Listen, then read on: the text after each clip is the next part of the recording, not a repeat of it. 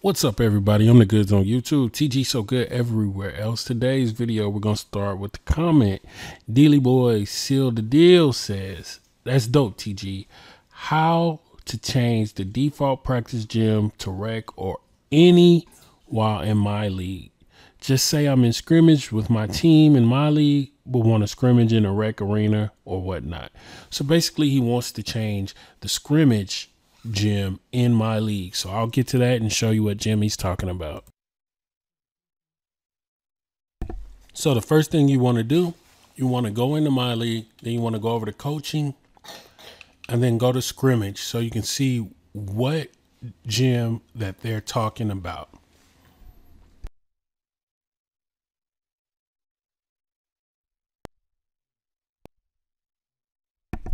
All right, so when you get in this gym, this is the gym that you're going to always scrimmage in no matter what team you are when you are in MyLeague. So no matter what team you are, this is the gym. And the person who left the comment, they want this gym to be changed. So I know that this gym is, I know the gym's ID, and I'm going to show it to you. Let me see if I can pull it up. Go here. The gym's ID is S729.if, this here, and the floor ID should also be F729. So we need to figure out a way to change that. Well, there's two ways you could do this. You could do this the easy way or the hard way. Hard way would be to, get a modded gym and then put it in your mod files and rename it S729, get a modded floor, put it in your modded files and rename it F729. But we're not going to do it that way. We're going to use 2K Tools.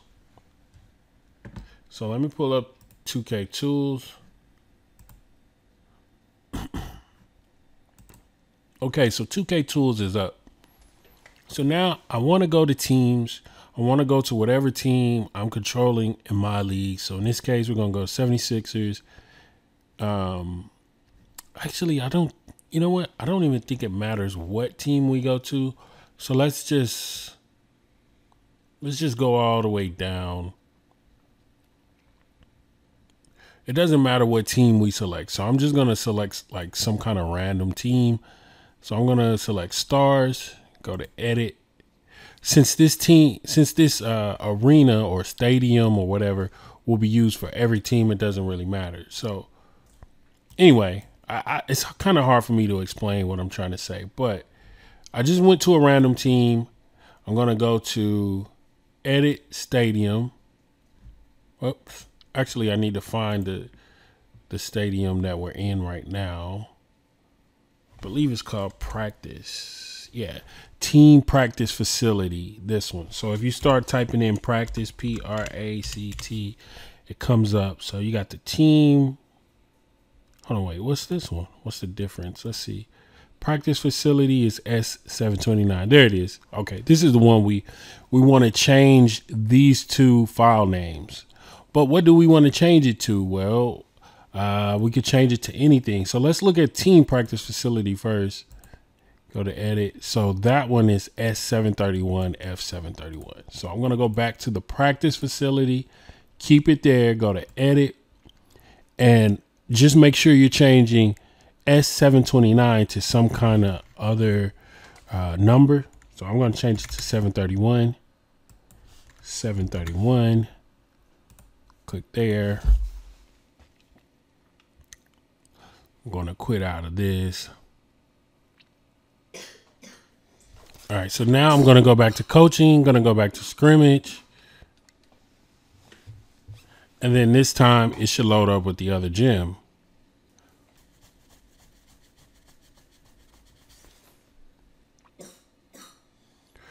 So once we get this going, let's see. Yeah, it loads up with the other arena now. So I just need to pick a different camera view. Camera. Let's just do something different. You know what? I'll just leave it here. All right, so as you can see, now we can scrimmage in a different arena. So once you know the arena that you want, and the arena that you're good with. Then you want to go back into the 2K tools and whatever team you were editing. And then, so you've already edited the practice facility information here. Click A. So now the practice facility will stay the same. We're just going to put this gym back to what it was before. Well, at least for this field, for this team. So they were like the Rocket let's see, Rocket.